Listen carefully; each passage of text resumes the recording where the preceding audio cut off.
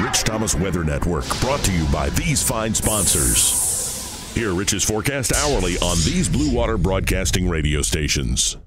Good morning, everybody. On this Wednesday morning, it's November 30th, and I'm glad you're here this morning. We have a lot to talk about as we get you ready for a severe weather situation today here in central and southeast Alabama. It was a rough night, I'm sorry to say, across North Alabama.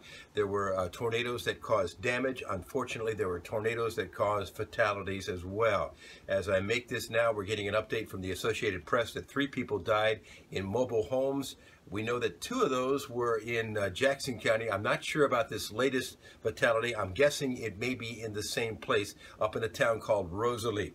So the conditions for severe weather are a little bit beefier than I thought they would be today. There's certainly plenty of spin in the atmosphere, a lot of spin available for tornadoes. There's what's called CAPE. There's instability. And there's an unusual amount of instability for a situation like this. Usually there's spin, but no CAPE. But we have both of those today. So we're thinking that there's going to be watches and warnings, and you can stay up to date on your app. But right now, let's bring you up to date on what's going on as I make this early in the morning, pre-dawn. Here we go. All right, here's the current map as we make this in the middle of the night. Tornado watch now extending into Coosa and Chilton County and just north of Selma till 10 o'clock this morning as we make this. Of course, new watches and warnings will come out throughout the day, and we'll keep you up to date. Your app will always be up to date on that, all of those.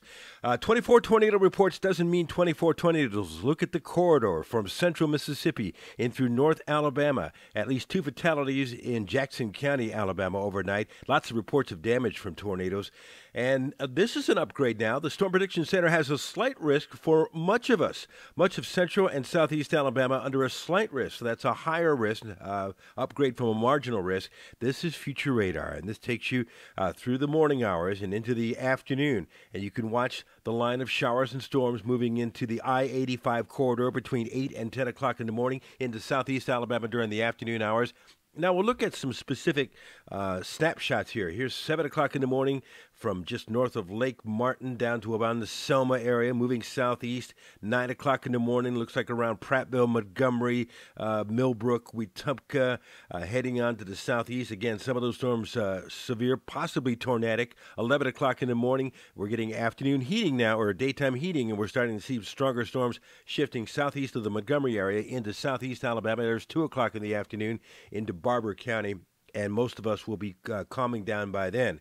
Our high temperature will actually be this morning, and then later on in the day, we'll have steady or falling temperatures to around 60 by late afternoon. Tonight's low 42, with west winds shifting behind the front. Tomorrow, mostly sunny with a high around 60 after that cool start. 35 on Friday morning, 62 the high. More showers and storms Saturday, especially Saturday night into Sunday. Still, the jury is out on whether those will be severe. Let's take these one at a time. There's the blue bars at the bottom indicating the storm system Saturday night and Sunday. This is on the European model out 10 days. Then it turns cooler back behind that secondary storm system. We'll look at some European temperatures here. You can see that warm day we have today, followed by the big cool down behind this storm system, and then kind of up and down. Boy, it shows 46 for a high around the, December 9th. We'll see if that plays out. Hey, have you got your app yet on your phone? Make sure you have it so that you can stay up on all the severe weather today. Don't forget, all the warnings and watches are automatic, and all the alerts are automatic. Plus, we'll have my blog updates. That YouTube tab will be used for any live streaming that is needed. It's a great app to have, and it's right on time. Get it on your phone. Spread the word to your friends because we'll need it today. So here's the plan this morning. There will be instantaneous watches and warnings on your weather app as soon as they happen for your area. All right, that happens automatically. Also, my blog post as I post them will be on your weather app. And that YouTube tab on that weather app is where we'll do our live streaming. If we have to stream live, you'll see it on that YouTube app. All right, you got me? We'll be live on the radio this morning, of course, on News Talk 93.1 and on Bama Country. And your forecast will be updated across the 8 radio station group, which is Blue Water Broadcasting. And there'll be social media posts on Facebook and Twitter as I can get them out. I'll be spread rather thin today, but I'll be doing the very best I can. But your weather app will be your best friend today. Make sure you have it downloaded. Make sure you have all the notifications on, and let your friends know about it too, so they will be safe.